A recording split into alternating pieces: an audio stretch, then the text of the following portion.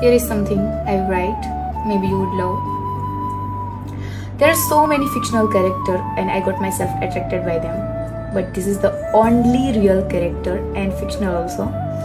I felt harder, fall constantly, and I could die for without even second thought, is Krishna.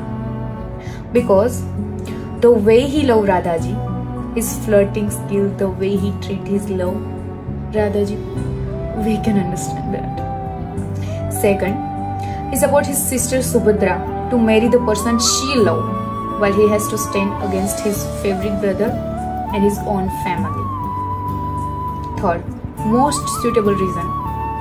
While Draupadi was helpless in front of most powerful men in the world, including her 5 husbands, Krishna protected her. In his absence, who could not fall for this super duper amazing character? Anyone can.